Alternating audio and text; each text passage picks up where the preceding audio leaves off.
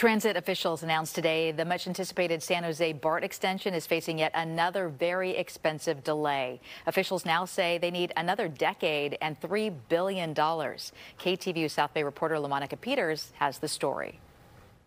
VTA General Manager and CEO Carolyn Gannott says BART's Phase 2 expansion from Berryessa to Santa Clara is scheduled for completion by 2036, 10 years later than expected. The entire project is a 16-mile extension from Fremont to Santa Clara with 6 stations and a tunnel through downtown San Jose.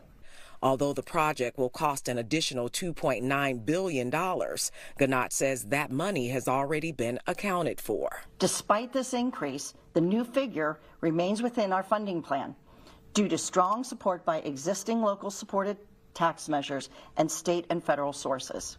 Gannott says project adjustments, inflation, and rising interest rates are major factors in the delay. San Jose Mayor Matt Mahan also weighed in on the delay, saying BART to Silicon Valley is happening, and VTA and its contractors will have to live within their means to get it done.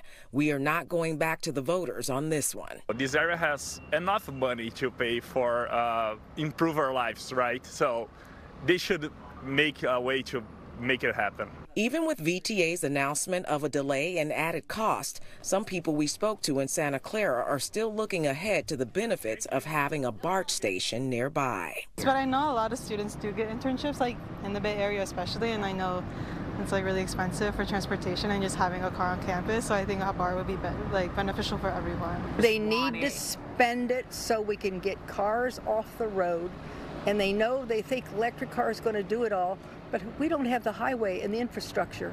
VTA also says that they have $2.8 billion in contingency funds, and they don't believe they'll have to ask the public to pitch in any more money.